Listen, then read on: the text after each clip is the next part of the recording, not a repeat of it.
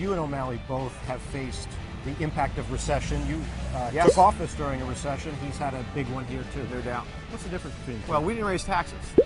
We didn't raise Lunch taxes. tax? We killed. That's a dedicated fee for a specific purpose. That has nothing to do with the general fund at all. So, in fact, we killed $7.5 billion. fee's not a for tax?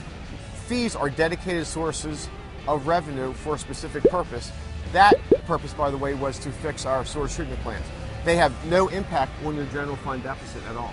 Now, if you throw the dollars into the general fund, you could call it a tax, but not whether it's transportation or the environment. Those fees were dedicated. They're not, so-called off the books, I guess, to some Didn't you extent. have a tax on health plans?